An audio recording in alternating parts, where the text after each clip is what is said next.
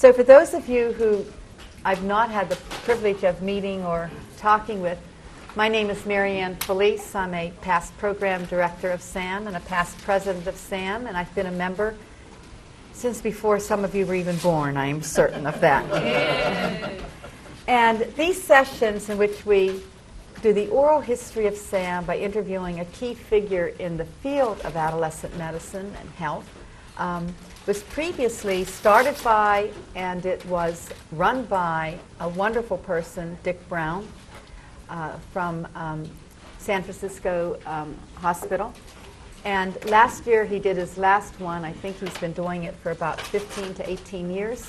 And he asked me if I would take over. So I doubt that I will be able to ever fill the shoes of somebody like Richard Brown, but I'm going to do my very best. And the first person that I get to interview for this is Abigail English, whom many of you probably already know. But Abigail English makes me very, very proud that we are a multidisciplinary and interdisciplinary organization, because she's one of the few members of SAHM. Am I saying that correctly now?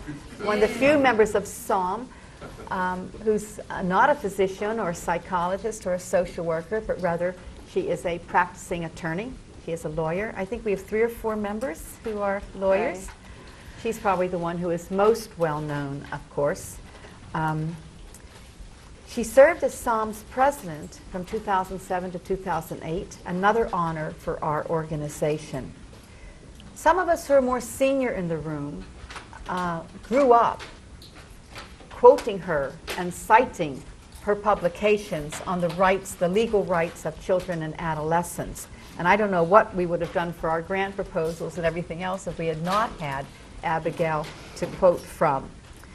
So today, I hope we can answer the question, how did adolescence and the field of adolescent health and our society get so lucky that we would have among our ranks such a strong advocate for children and adolescents as Abigail English? So Abigail, we're going to start this now. Tell us where you were born and where you grew up and what your parents were like. Thank you, Marianne, and I will certainly do that. But first, I want to thank you for giving me this rare opportunity to talk with you and to talk with everyone here in the room. I've really been looking forward to this ever since you issued the invitation, and I think we're going to have a lot of fun today. Yes, they're all looking forward to hearing how you came to be, too. So I was born in New York City, right in the middle of the 20th century. To 2 parents who had grown up in the Depression, who both worked, which was unusual in the 1950s. My mother went back to work full-time after about 6 weeks at Barnard College. And what did she do at Barnard College? She was director of student activities, and she had gone to Barnard herself, and she worked there until I was maybe 3 or 4 years old, and then she went to work for a foundation in New York City. The Commonwealth. The Commonwealth Fund, right, where she was associate director of an international fellowship program, which really enriched my childhood because she was the sort of person who would invite the international fellows who came through New York to come home and have dinner with us or join us for Thanksgiving or something. So I had an opportunity to meet a lot of people from different parts of the world as a child. And what did your father do? He worked for New York State. He worked for the insurance department, regulating insurance companies, life insurance companies. And as I recall, you were an only child. I was an only child, and my parents were older when I was born. My mother was almost 40. My father was 40. Again, unusual at that time. Not so unusual today. And they were very devoted and very nurturing parents in a lot of ways. But as an only child, I had, in some ways, a more solitary childhood than I would have with several siblings or even a brother or a sister. So one of the individuals I interviewed as part of this assignment was a college roommate of Abigail's. And she was from Stanford. Oh, yes. If I'm going to wait till I interview you, you can see who I'm going to interview. And she said that So her roommate was from Stanford and didn't go home for the holiday. She would go home with Abigail, and she said to me, Linda's her name, that her parents were so welcoming and so wonderful and made anybody who came home with Abigail very welcome.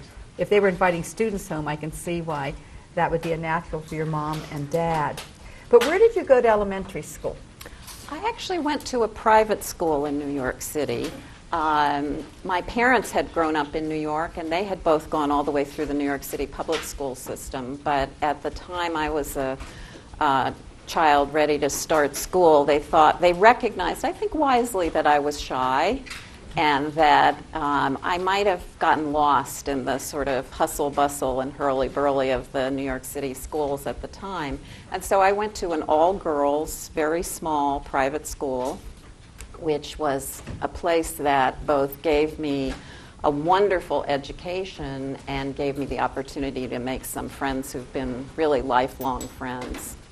At that time. And besides doing well in grade school and every other school you've gone to, as I recall, you were a ballerina then. I was a dancer. I was not actually a ballerina. I did modern dance. And that was something that was offered at the school.